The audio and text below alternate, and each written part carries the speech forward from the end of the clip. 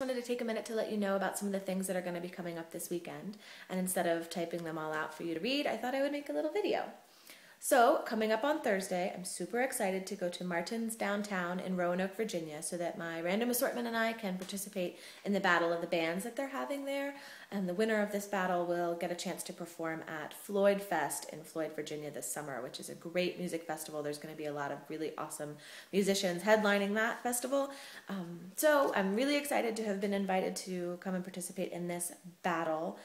To see if we can get a chance to play there this summer. So if you're in the Roanoke area or feel like traveling down with us to support us in that, that would be really great. It would be great to see you.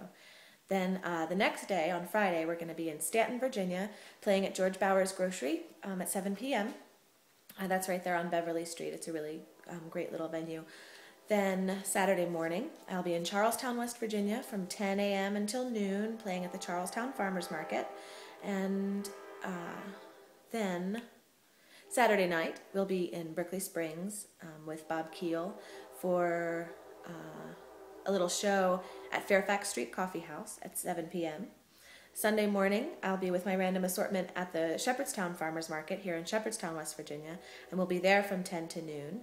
And then boot scoot down to Woodstock, Virginia for a show at the Woodstock Cafe from 2 to 4 p.m. And then maybe I'll come home and sit and read a book.